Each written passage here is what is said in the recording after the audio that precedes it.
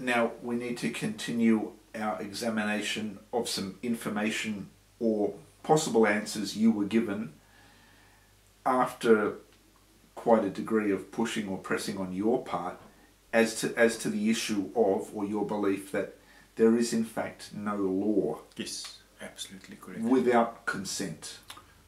Well, our belief in the law is what gives the law the power. The law itself doesn't exist. And what's interesting about it, if I would say I'm living in the state of Queensland, okay, that sounds interesting. Now, on the other hand, if anybody asks me what state I'm in, I say, well, you know what, I'm not feeling very good. My state at the moment isn't all that good, you know. So state means a state of mind. You can never be in the state of Queensland. It's a deception. So the state versus whoever, the Crown Corporation, the state versus whoever, that is a state of mind. That state cannot exist in reality. And I think on some occasions, if not on many occasions, when a bluff has been called, whether the bluff was from a police officer or a judge or a magistrate, in some instances, or perhaps on many occasions, they have withdrawn or backtracked or retreated quite quickly when dealing with a person who knows. Once the fraud is exposed or the bluff is exposed, all they can do is backtrack. They will never ever admit it. They will never ever say we've been wrong, we're sorry.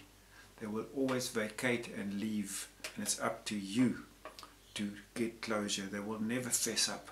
They will withdraw charges rather than... Yeah, correct. The matter therefore never goes to court. No, that's correct. There is, without mentioning any names, there is a female researcher in Western Australia who I've had a number of conversations with over recent years, and she's quite knowledgeable.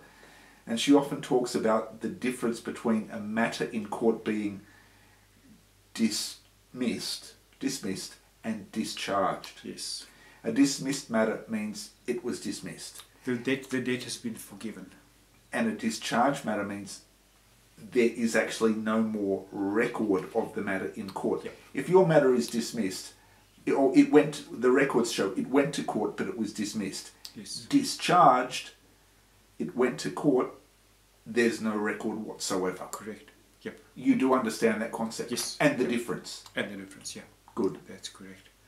So if we get back to the document, which means, part of the reply that I got, we stopped with where they said learn how commerce works and how to operate within it.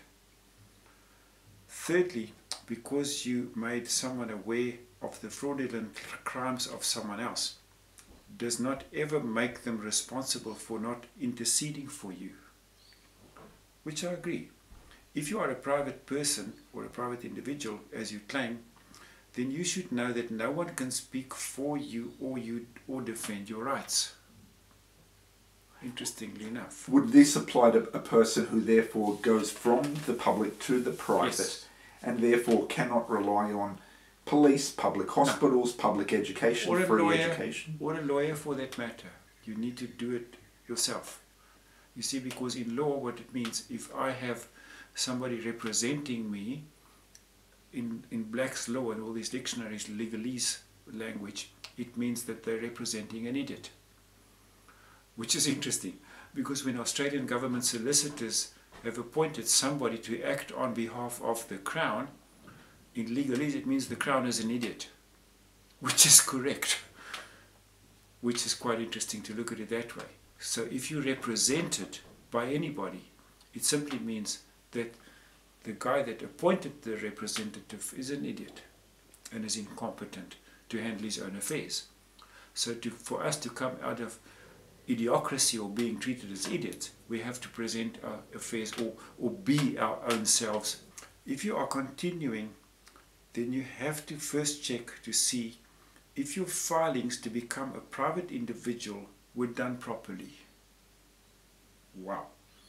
And if they were, then you need to be certain that you obtained the debt notes to whatever account that is still being used.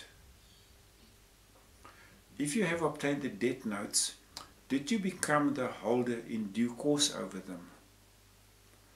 Basically, where did you go wrong when you did your process? You are still being treated and recognized as a public individual that has got privileges and not rights. That's very interesting.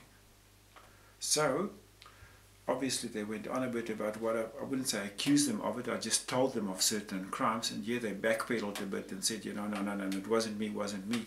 But yeah, let's look at it. Sorry you did not get the answers you were looking for. So they admit they didn't answer anything that I asked them about. They just gave me a solution. Perhaps you should think about being less vague with your questions when you discuss this in the future. You want to take control of what has got your debtor name, debtor in all caps, on it. Yet you don't want to operate within the system that is in place so that you can resolve any of your legal problems. Yes, government entities have manipulated the system in order to line their pockets. However, it can be undone. Liquidating accounts that were put in place of legal tender will not do that. The only way to accomplish what you believe to be the only answer would be to take the creation of a new government worldwide, or simply for an individual to remove themselves from the system as the debtor. Well, I would say the latter option is going to be a lot easier than creating a new worldwide power system or system of rulership or government. Correct. So in commerce and in law, which is, commerce is the bloody law, there's debtors and creditors. Done deal. You're either the one or the other.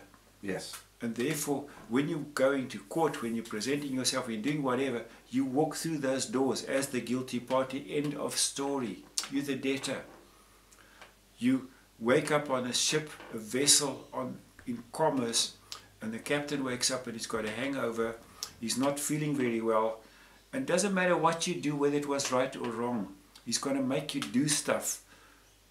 He's just going to make you do it. Whether you did it or didn't do it, it's completely irrelevant.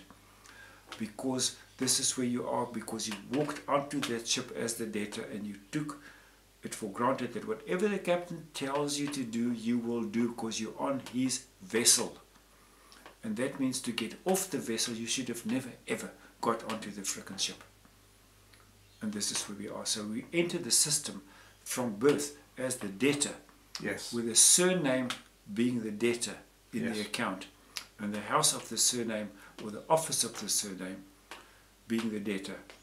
And yet, when the birth got registered and you get your second birth certificate, which is the creditor in commerce, which is the date of registration of the name the creditor office got created, but we never applied for that particular certificate. And we didn't know that it existed. We remained as the debtor without knowing that we had the second option, which was the crucial, critical part. Absolutely. So we get born as the debtor and we die as the debtor. We never ever become the creditor. And when we die, whatever is left over in our trust, because we never claimed it at any point during our life, it flows on to the party who perpetrated the initial fraud. Correct. Thank you. Correct. Thank you. That's exactly what happens. So they say to me that, well, all statutes and regulations are based off of contracts. Statutes and regulations are based off of contracts. They are stating it right there. And those contracts are in fact voidable. Voidable or avoidable? Voidable. Voidable. They can be declared null and void. The first step would be to remove yourself from being an employee of the corporate form of government. So we're all government employees as far as they're concerned. Okay. You have your own understanding of being defeated when in reality it appears that you are giving up because you understand the corruption, which we all do, without understanding how to obtain any remedy within the system. So there is a remedy within the system. We just don't know about it. It's just been concealed. Unfortunately, there is no way to get out of it without going through it. There are ways to operate within the system of commerce without being personally indebted to it. As for common law, yes, there is still common law. However, you need to seek your remedy administratively and not publicly. So this tells us that all the common law things we all want to fall back on has got nothing to do with the private sector or living in the private. And that's it.